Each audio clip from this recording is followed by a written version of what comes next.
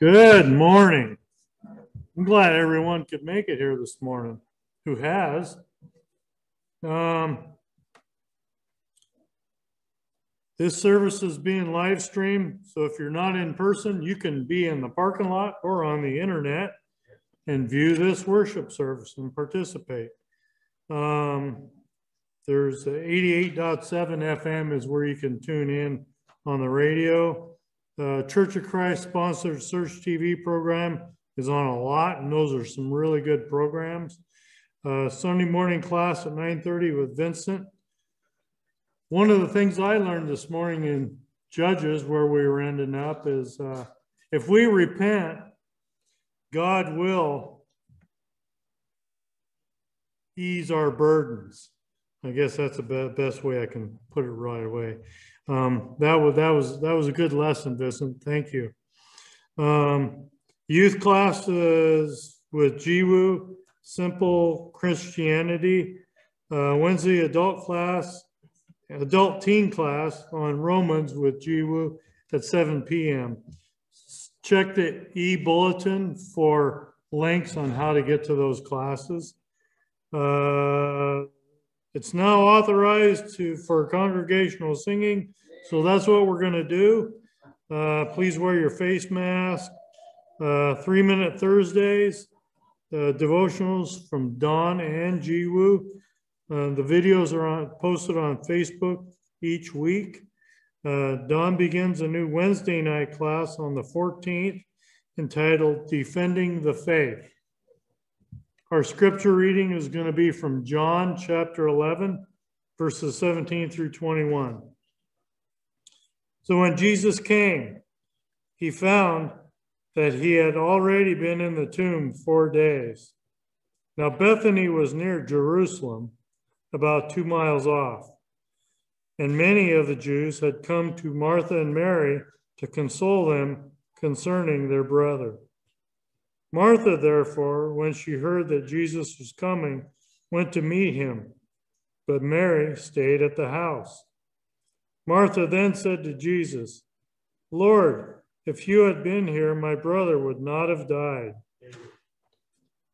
Will you pray with me?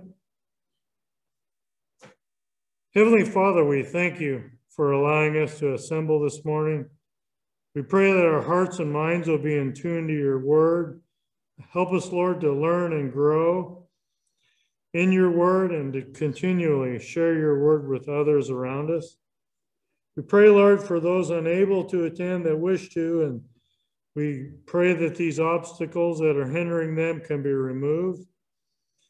Help us, Lord, always in our search and our study to grow closer to you. We thank you for your Son, Jesus. It's in his name we pray. Amen.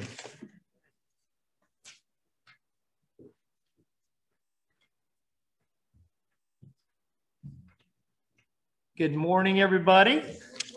If you'd like to turn, well, we don't have songbooks anymore, do we? If you want to look up behind me and I'll look behind you, we're going to sing If That Isn't Love, 379.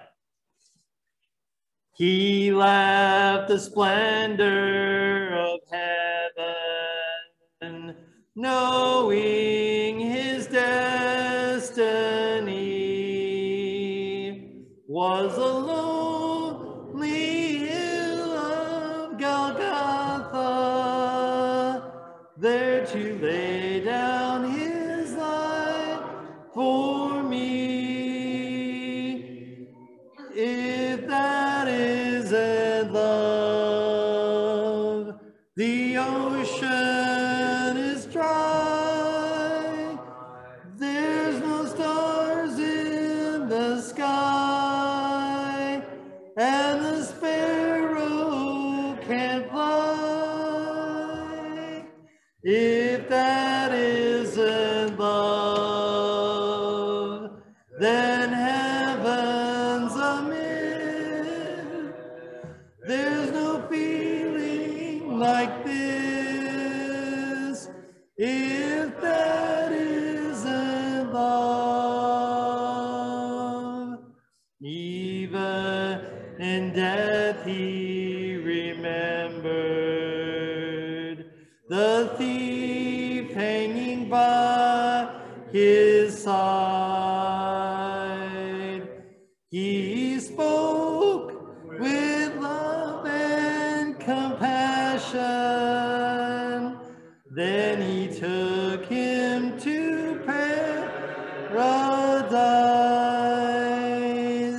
If that isn't love, then heaven, the ocean is dry. There's no stars in the sky, and the sparrow can't fly. If that isn't love, then heaven's a myth. There's no feeling like this, if that isn't love.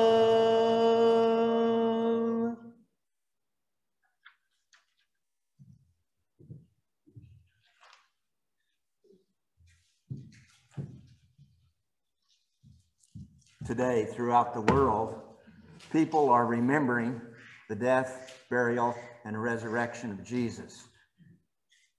And I praise God for that.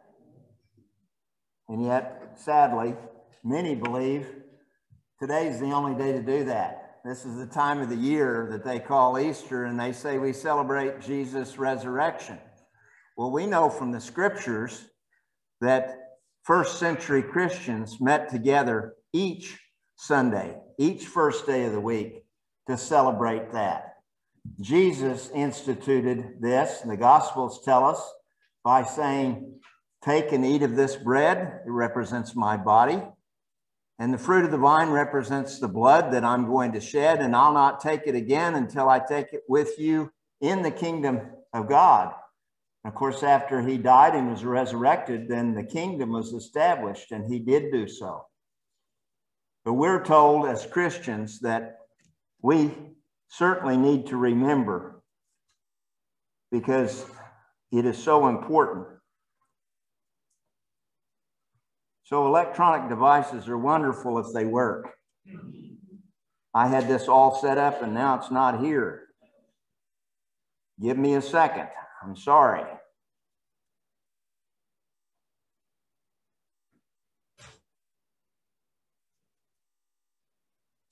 Well, I'm going to get my Bible and we'll read it that way. 1 Peter, the first chapter, please.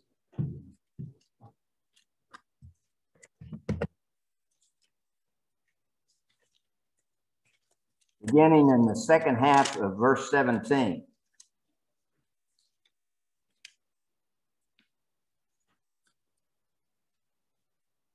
Live your lives as strangers here in reverent fear.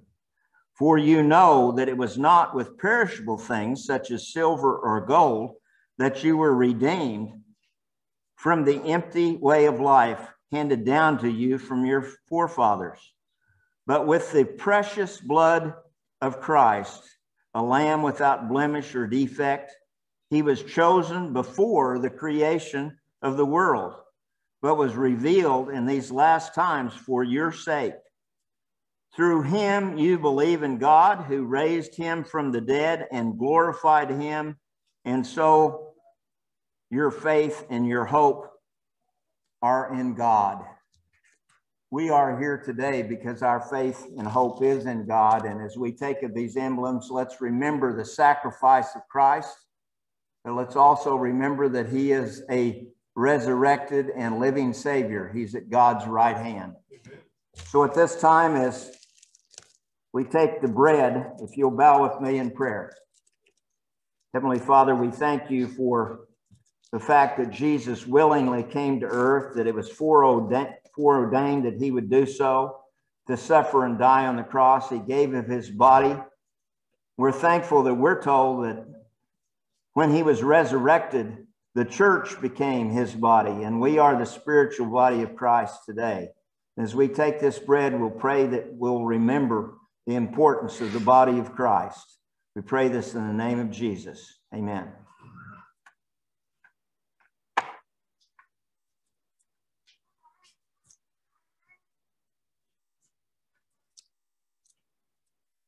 And now we prepare to take the fruit of the vine. If you will again bow with me.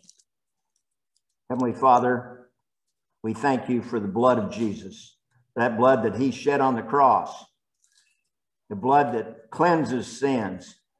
We're thankful that we're told that that blood continues to work in our lives daily if we walk in the light.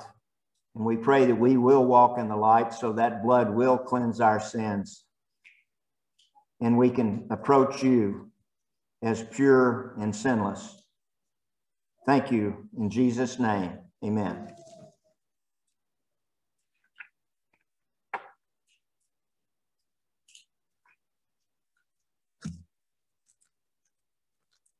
Now, as a matter of convenience, not part of the communion service, but Christians also were told on the first day of the week to lay by and store.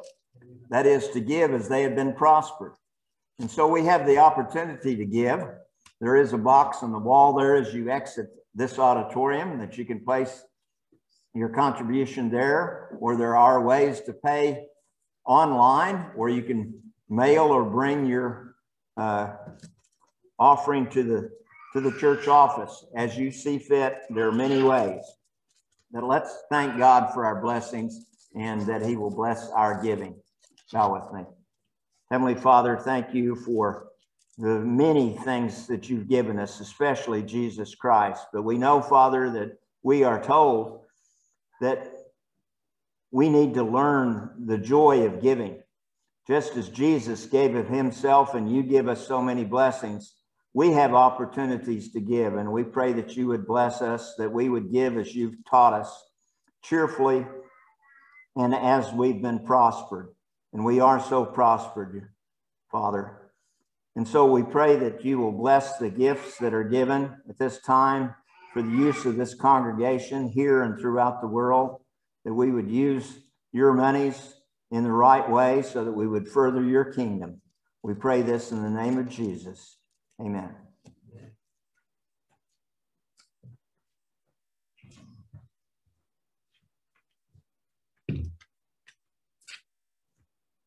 And then if you would, we're going to sing "O Sacred Head Now Wounded" is our next song. O sacred head now wounded, with grief and shame weighed down, now scornfully surrounded, with thorns thine only crown. How art thou pale with anguish, with sore abuse and scorn? How does that visage languish, which once was bright as morn? What language shall I borrow to thank thee, dearest friend, for this thy dying sorrow, thy pity without end? O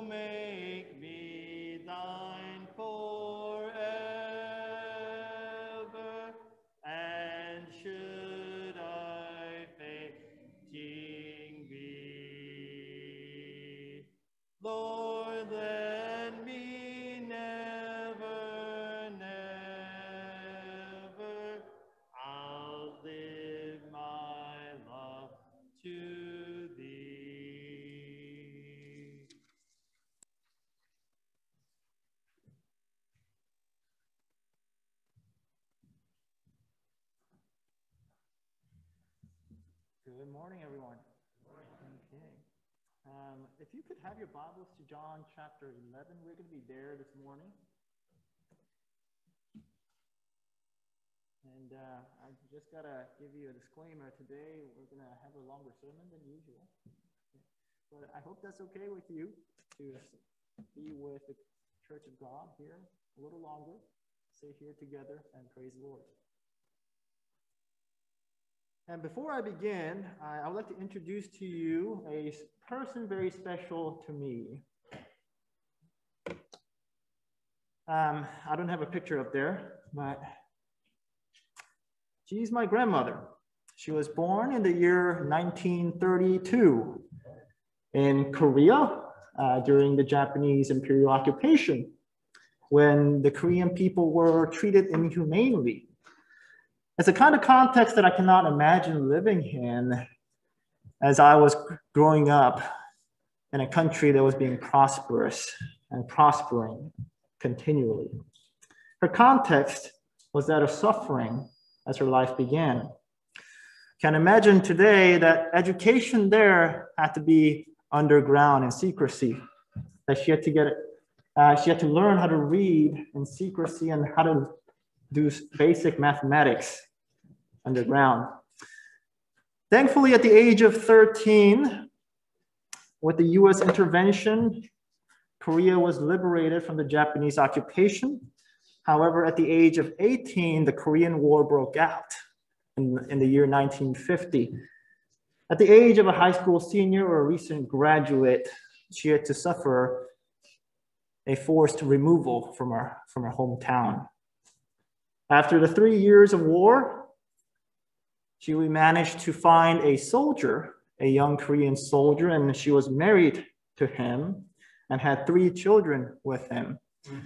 However, at the age of 32, her husband abandoned her and her 3 children, one of whom were only an infant. Being a sacrificial mother, she became a street vendor to sell whatever she could with the basic mathematics she learned and the reading capacity that she had. And my mother recalls being young, this song that my grandmother used to sing every day as she went out. My mother doesn't know how she became a Christian, but this is a song, this is a hymn, a Korean hymn. And the song goes like this. 푸른 바다 나선이 몸 어디든지 가오리다 괴로우나 즐거우나 주만 따라가리오니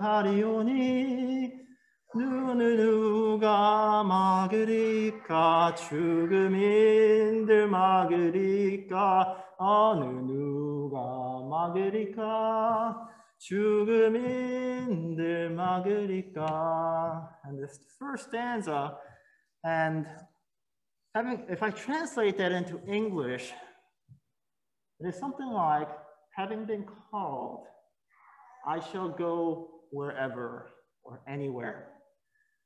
Whether in pain or in joy, I shall follow only the Lord. So who shall stop me? Could even death. So who shall stop me? Could even death. Her sacrifice for her children, unfortunately, did not end, but continued on with her grandchildren. And from my earliest memories to my young adulthood, she was a big part of our lives.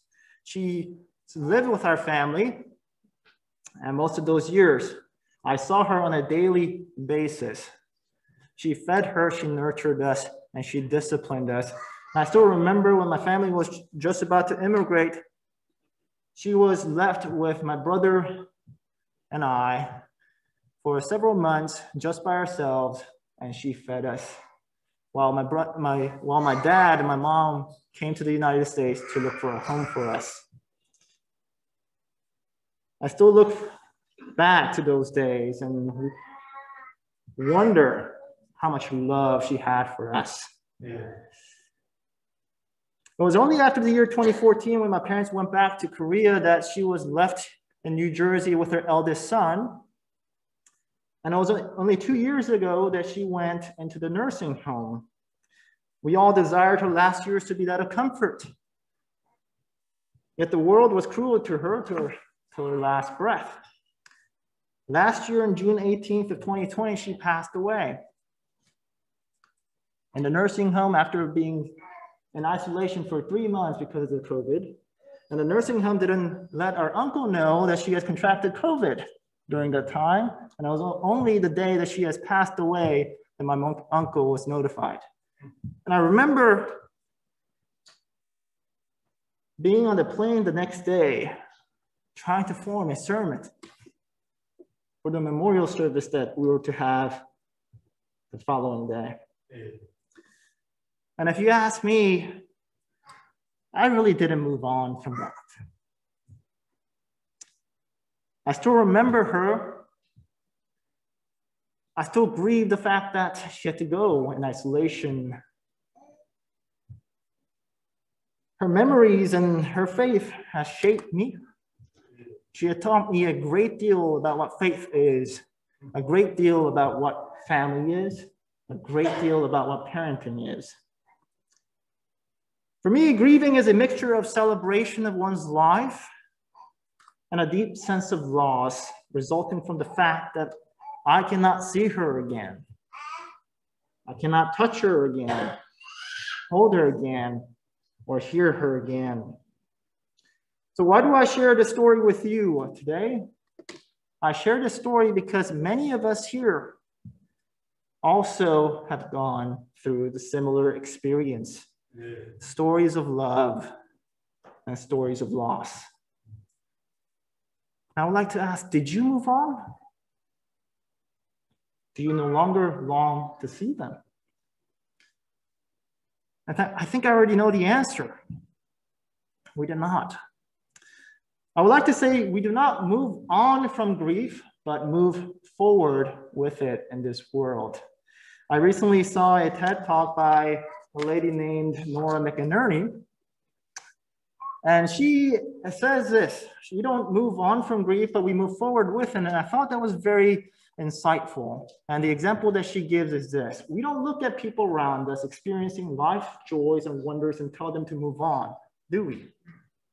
So for example, a birth of a child. We don't, after 5 years of birthday celebration, say, get over it. She's been born, do we? So why do we do that with grief? Why do we do that with grief?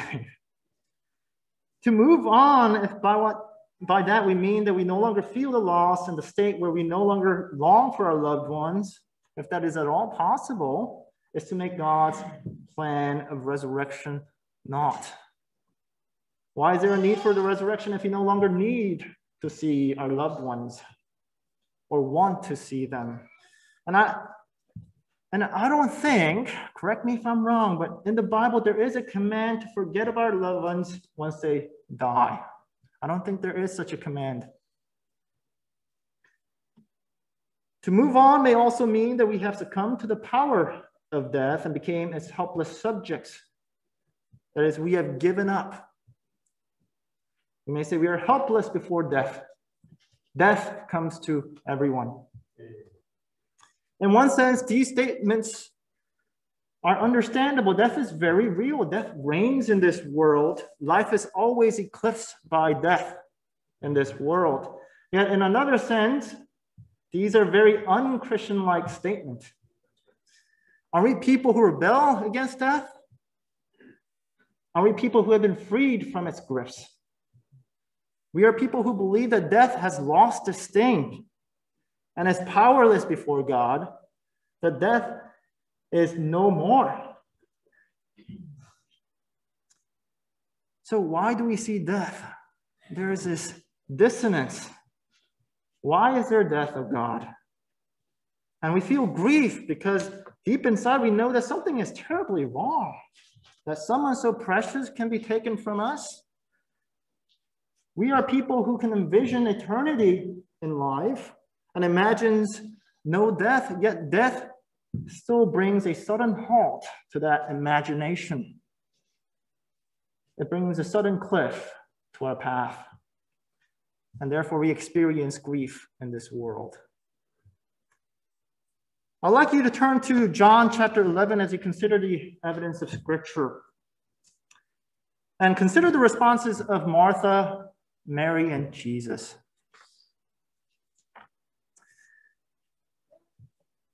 The first thing that Martha says when she sees Jesus is the last verse that we read this morning together.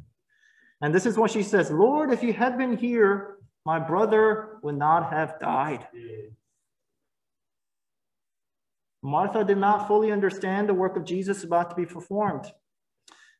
However, she at the very least understood that Jesus was the anointed one of God, and that God's healing power, the life force in God, was channeled through him, and that if he had been there before Lazarus had died off, then he could have been saved. That he didn't have to go into the tomb. She is bitter that Jesus did not come sooner, and she's in the state of mourning. Now, if you turn to verse 24, the same chapter, this is what Martha says. "I know that he will rise again in the resurrection at the last day." So she had this knowledge about the resurrection and the last day. However, the fact did not impede her from mourning the loss at the present moment. And it did not make her feel okay if nothing is wrong. If you turn to verse 22, she says this, "Yet even now I know that whatever you ask from God, God will give you." Amen. She wants something to be done now. She wants something to be done now. She doesn't think that Jesus can raise people from the dead. That is obvious if you read further down. Resurrection of the dead right now is outside of her imagination. Her brother's body was already decaying. Death seemed too real. Yet even still, the grief was too much that something had to be done. And she's asking Jesus to do whatever he can. Now consider Mary. Scripture is very clear that Mary was mourning when Jesus came to their town. And that is doubly made clear by what the people thought when Mary went out to meet Jesus. They thought that she was going to the tomb side to mourn there. So she was mourning. And look what her response is in verse 32. Turn to your Bible to verse 32. It's the exact same thing that Martha has said. "Lord, if you had been here, my brother would not have died." We can also safely assume that Mary also knew about the resurrection in the last days. Yet that did not stop the mourning for the death of her brother at that present moment. Mary, like her sister, pleads before Jesus in her own way, although she falls down before his feet and starts mourning. And we see that in verse 33, Mary and the Jews with her before Jesus were weeping together. And seeing this, Jesus does not say that they were faithless. There is no indication that weeping and mourning were taken as signs of faithlessness by Jesus. Then what does Jesus do? Let's consider Jesus and his response. Now remember, Jesus had the prescience that the death of Lazarus will be used by God to display the glory of God before even coming to the town of Bethany. Jesus also knew that God will raise Lazarus through him, and he does that. Yet that did not stop him in that moment from grieving for Lazarus. So in verse 33, when Jesus saw her weeping and the Jews who had come along with her also weeping, he was deeply moved in spirit and troubled. The Greek word translated as deeply moved into English has a connotation of strong anger. Jesus was furious in spirit and troubled that Lazarus, his friend, has died. He was furious because death still reigned in this world, and it has caused destruction in a family. This leads Jesus to weep himself. Verse 35, if you look there, that is the shortest verse in the New Testament. Jesus wept. One thing that I would like you to know, the Greek in this verse, in verse 35, that Jesus wept, is a more particular word. It's a different word used to describe what Mary and the Jews did from what they have done. This is a more specific word, and precisely this word means to shed tears. Amen. So it's better to say Jesus burst into tears. And there's no doubt that Jesus was visibly mourning, because the Jews around Jesus notices that and say things like, see how he loved him. And in this text, we realize that Jesus is not a heartless monster. God has given us a capacity to grieve and mourn. And Jesus was no different. So what do we conclude from this? There is not a reason for us not to mourn the loss caused by death. And if Jesus is our moral compass, our primary response to those who are mourning is to mourn with them. Yeah. Not demand them to feel joy or prematurely to move on. And this does not change with the sacrifice that Jesus sacrificed with his own body. So we hear from Paul, mourn with those who mourn. That is after Jesus' resurrection as well. It doesn't change with the new covenant signed by his blood. Jesus, in this instance, does not address grief felt by Martha and Mary by simply demanding them to have more faith, to be more faithful. You know, the world throws at us reasons to grieve, reasons to mourn until this world itself is changed, is transformed. And those of us left in this world cannot avoid it and cannot move on from it as long as there exists longing for that person, as long as there exists death. All we can do is to move forward with that grief, carrying it with us. So brothers and sisters, to those who are mourning, I would like to say, it is okay to mourn. God gave you the capacity to love, and as a consequence, he also gave you the capacity to mourn the loss of your loved one.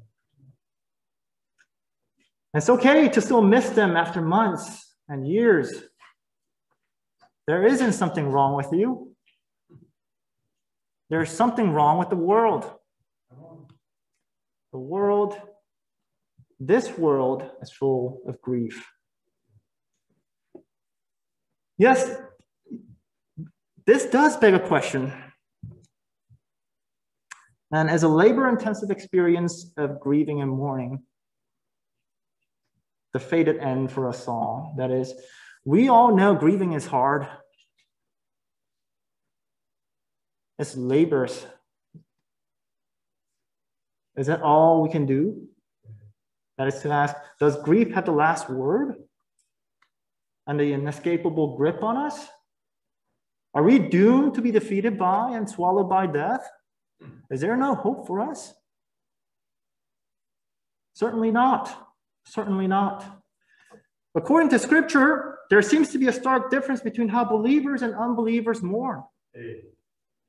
So Paul says in his letter to the Thessalonians, brothers and sisters, we do not want you to be uninformed about those who sleep in death, so that you do not grieve like the rest of mankind, like those who have no hope.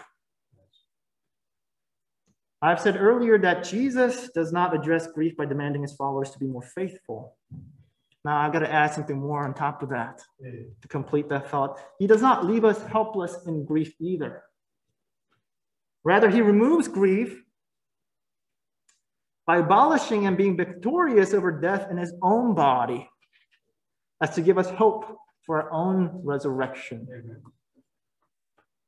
For God, and for God's people, hope and not despair is what qualifies our grief today. Knowing that God will turn grief into joy everlasting.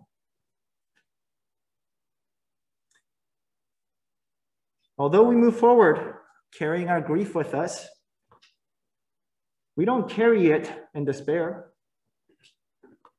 Neither do we move about aimlessly. Yeah, we have a goal. We carry our grief with us until we cross the finish line, and we dump that over there by the end. And God will make life spring forward from it. We will witness our grief mended and death removed and life take its place. Today's grief will not prolong forever.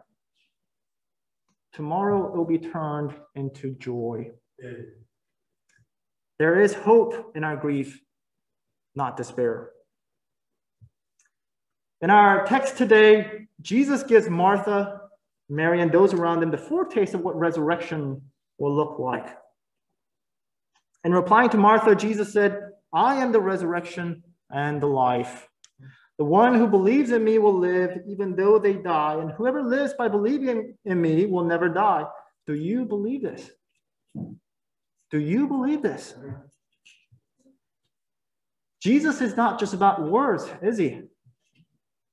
But he supplements his words with proof. Let's read John 11:38 through 44 together.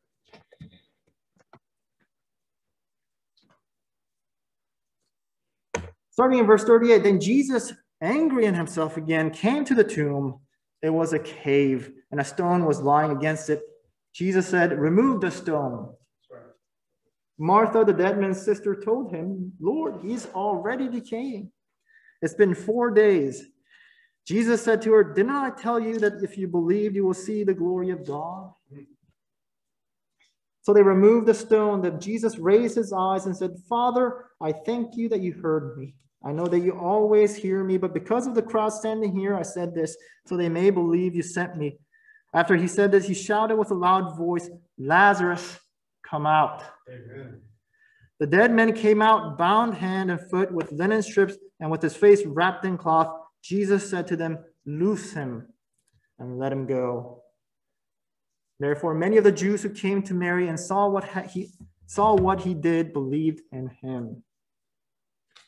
Jesus, by raising Lazarus from the tomb, has demonstrated his authority over life and even death, and made Martha and Mary's hopes of the resurrection of the dead in the last days a living hope. A living hope, because Lazarus will die again. Mary will die. Martha will die. However, by showing them that Lazarus could be raised again, he gave him a demonstration of the living hope that they would have in Christ Jesus. He is the resurrection and the life. A living hope they can hold on to. For us today, he further demonstrated that what is reserved for us in the end is life and not death. And he did so through the resurrection into the spiritual body in his death, burial, and resurrection. He was raised victorious over death unto life imperishable, unto life immortal. Therefore, for those who belong to him, death no longer has the final say. We have conquered it in and through Jesus Christ, our Lord, who has risen from the dead. And if he has risen, so shall everyone who remains in him. So I want you to turn to 1 Corinthians 15, 12 through 20, where Paul explains that Christ's resurrection and our resurrection are inextricably tied. And that if Christ's resurrection really did happen, and it did, then we will surely be resurrected in the last days as well. So 1 Corinthians chapter 15, verses 12 through 20. Now, if Christ is proclaimed as raised from the dead, how can some of you say there is no resurrection of the dead? But if there is no resurrection of the dead, then Christ has not been raised. And if Christ has not been raised, then our proclamation is without foundation, and so is your faith. In addition, we are found to be false witnesses about God, because we have testified about God that he raised up Christ, whom he did not raise up if in fact the dead are not raised. For if the dead are not raised, Christ has not been raised. And if Christ has not been raised, your faith is worthless and you are still in your sins. Therefore, those who have fallen asleep in Christ have also perished. If we have put our hope in Christ for this life only, we should be pitied more than anyone. But now Christ has been raised from the dead, the first fruits of those who have fallen asleep. Christ has risen. Amen. Amen. And we read further down, starting in verse 50, 1 Corinthians 15. Brothers, I tell you this, flesh and blood cannot inherit the kingdom of God, and corruption cannot inherit incorruption. Listen, I'm telling you a mystery. We will not all fall asleep, but we will all be changed. In a moment, in the blink of an eye, at the last trumpet, for the trumpet will sound, and the dead will be raised incorruptible, and we will be changed. For this corruptible must be clothed with incorruptibility, and this mortal must be clothed with immortality. When this corruptible is clothed with incorruptibility, and this mortal is clothed with immortality, then the saying that is written will take place. Death has been swallowed up in victory. Death, where is your victory? Death, where is your sting? In Jesus Christ, we have life. Do you believe that? Amen. We are people with this living hope that we may not falter into the patterns of despair, but into the patterns of hope. Never shall we say death reigns, for our living Lord has conquered it. Amen. Never shall we be defeated by death, for death has lost its venomous sting, and it awaits full abolition in the last day. So in conclusion, let us carry our grief patiently to the end, holding on to the living hope we have in Christ Jesus. There, when we deposit our grief, God will wipe away our tears. Grief will be the soil from which joy springs forward. The ones we miss and long for today, we will meet tomorrow. It is a risen Lord we serve, not someone consumed and defeated by death. The Lord is victorious over death, and he is risen. We will therefore also see our loved ones risen among us. Today's grief will be your joy tomorrow. So today I invite you in your grief to seek his kingdom and his righteousness first. Pray, thy kingdom come. Because where God reigns, there our victory is. Today I invite you to turn yourself over to the risen Lord. Do not be a slave to the power of death and sin any longer. You have an opportunity right now to be freed from it. Come forward to have your desire met in the love of Jesus Christ as we sing together.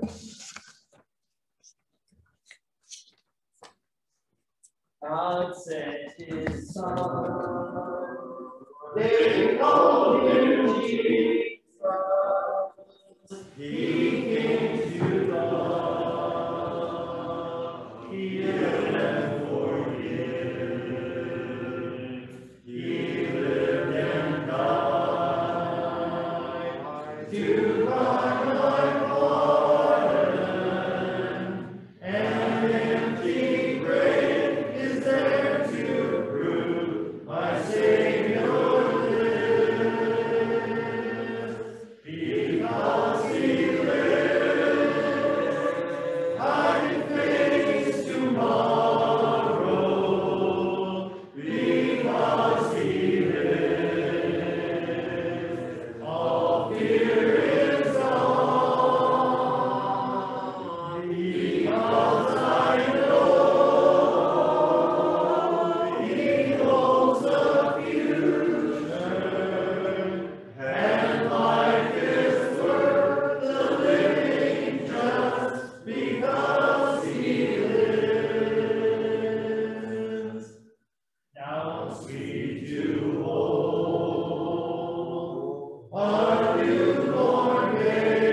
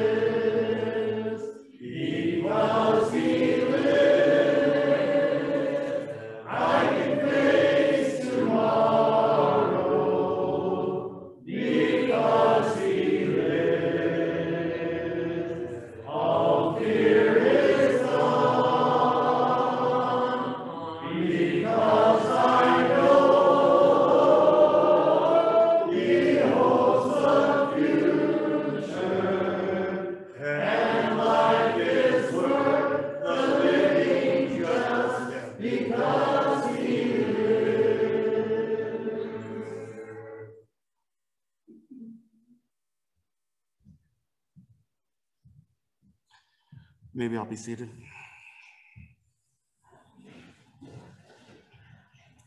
We'd like to thank Jiwoo for the lesson today. It's very, very touching, and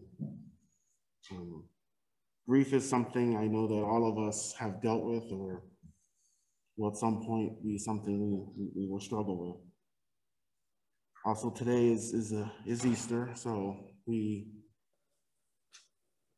learn of the life and death and the resurrection of our Lord. It's something that is celebrated throughout the world, and also tends to be an opportunity to reach those people that may have not been reached before, or who may not have come to the point where they've taken on Christ. But as we've learned, as through today's lesson, in taking on Christ, we will grieve, but we also have the hope of salvation, and we all know that we will experience the joy of being with Christ and our Lord and our families. So let's think of that as we go into the rest of the day. And as we see above us, there are some prayer requests. We have people that have been struggling with their health, with their spirituality. And we also have those that are dealing with the loss of loved ones. I also like to remember the Jacobs family, who's and the Shea Freeze, who are both traveling. Let's go to our Lord in prayer. Heavenly Father, we come to you today thanking you for everything that we have in our lives. We know that all the joys we have, all the great things we are able to accomplish only is through you. Father, we know that only through your Son is there the hope of salvation and the hope of eternal life.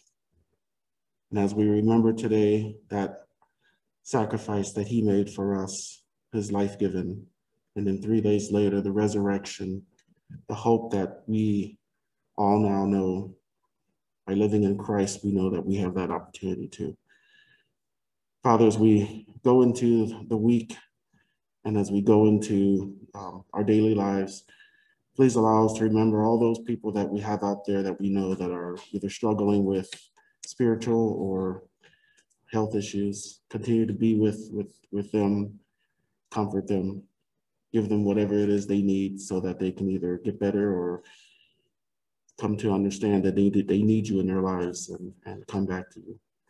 And fathers, for those who have lost loved ones, continue to comfort them in their loss. And as we all know through the loss of your Son and his resurrection, that ultimately we will be able to see those loved ones again. So there is always that hope and there's that joy of knowing that through you, we have that opportunity.